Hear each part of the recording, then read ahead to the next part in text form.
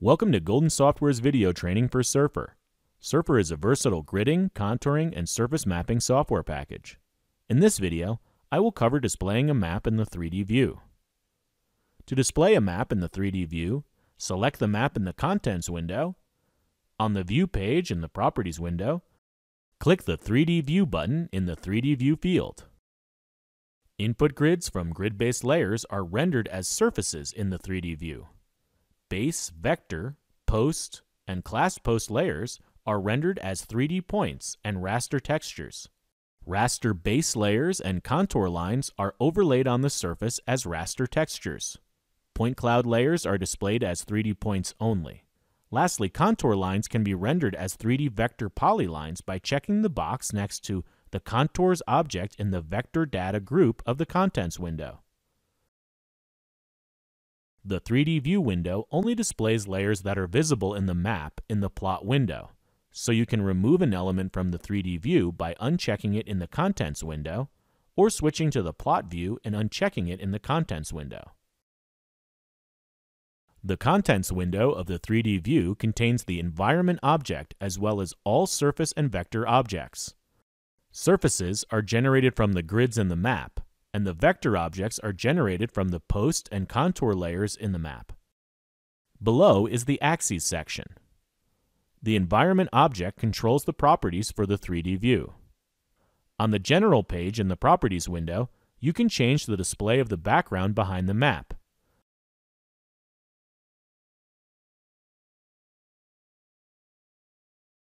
You can add vertical exaggeration to the map, and change the vertical exaggeration back to the default by clicking Reset Vertical Exaggeration.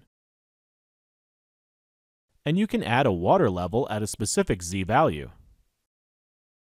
On the Camera page, you can control the properties for the camera, which is the focal point of the view. Here you can change the field of view, which affects how close or far you are from the map, the position of the camera, which controls where the map is located in the view, and the target coordinates, which control the coordinate location of where the camera is aimed. The position and target coordinates automatically update as you use the commands in the View section of the ribbon bar, but the environment object does not need to be selected to use those commands.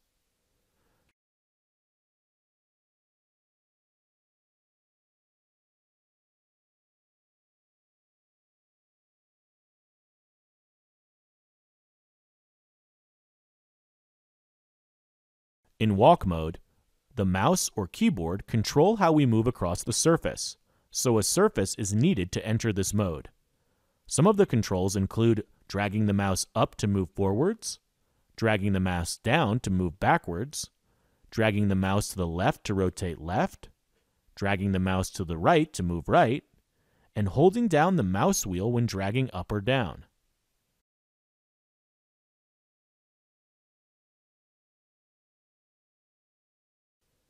You can save all of the settings on the Camera page by clicking the 3D View, Home, Set Home command.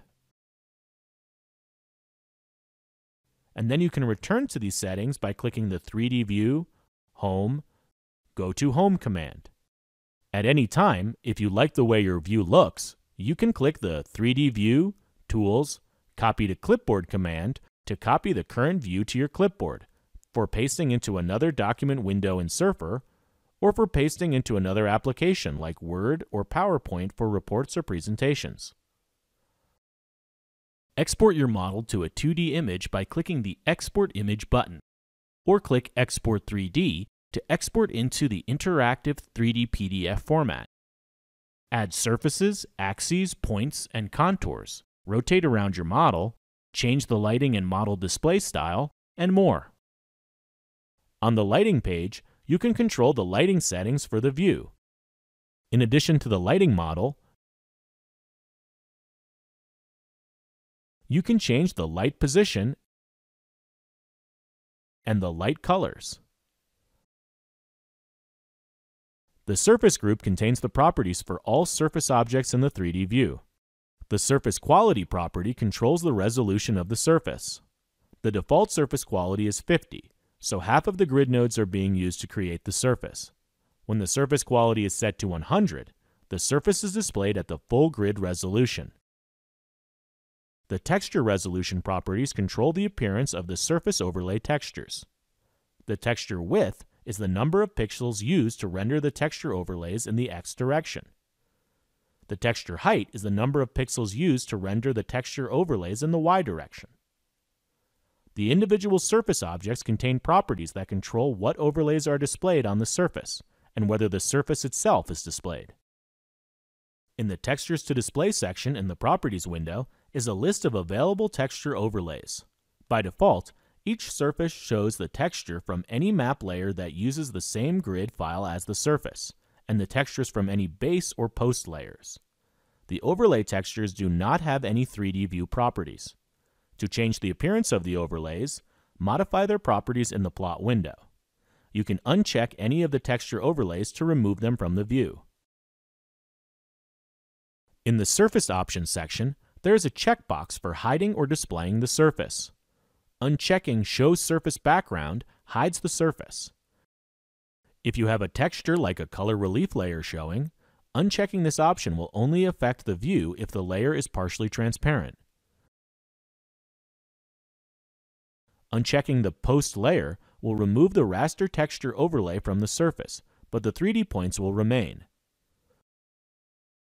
The Vector Data Group allows you to change the properties of the vector objects, such as the 3D points in the Post layer.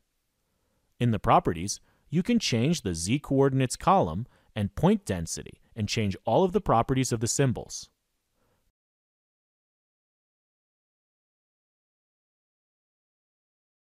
Point cloud and base layers will have their own properties in this section. The next group in the Contents is the Axes group. Select an axis in the Axes group to change its properties. The General page has options to change the look of an axis, as well as the ability to change an axis title. You can also control the tick mark properties, such as the min-max and the spacing on the ticks page.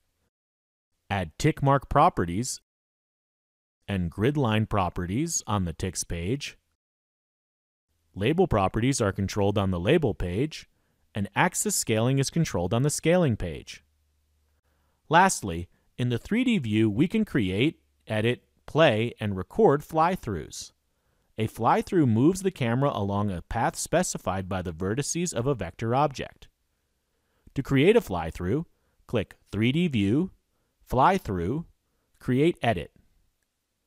In the Flight Path Editor, select a polyline or polygon to use as the flight path by selecting an existing base layer from the Input Vector Path drop-down list, or clicking the Browse button to load a new vector file like a DXF or shapefile.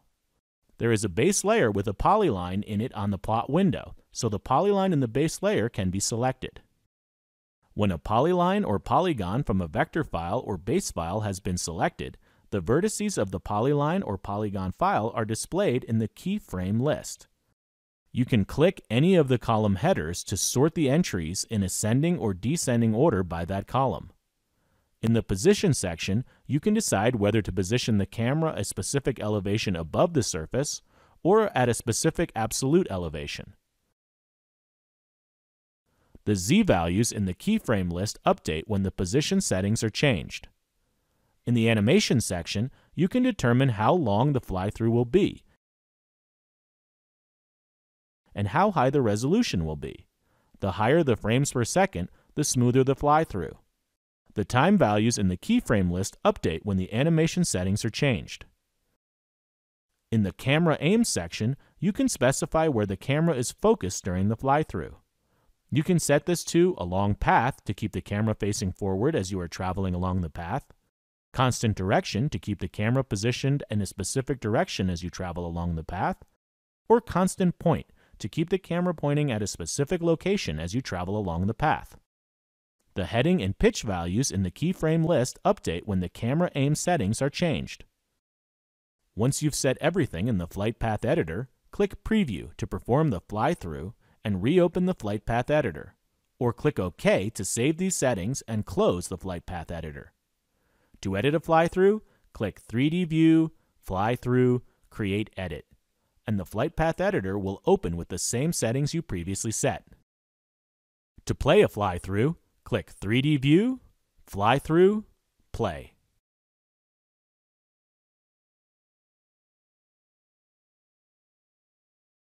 To record a fly-through, click 3D View, Fly Through, Record. In the Save As dialog, specify a file path and name to save the recording to, and then click Save. The fly-through will play as it is being recorded. This concludes the video training for viewing maps in the 3D View in Surfer. If you have any additional questions, please contact Golden Software.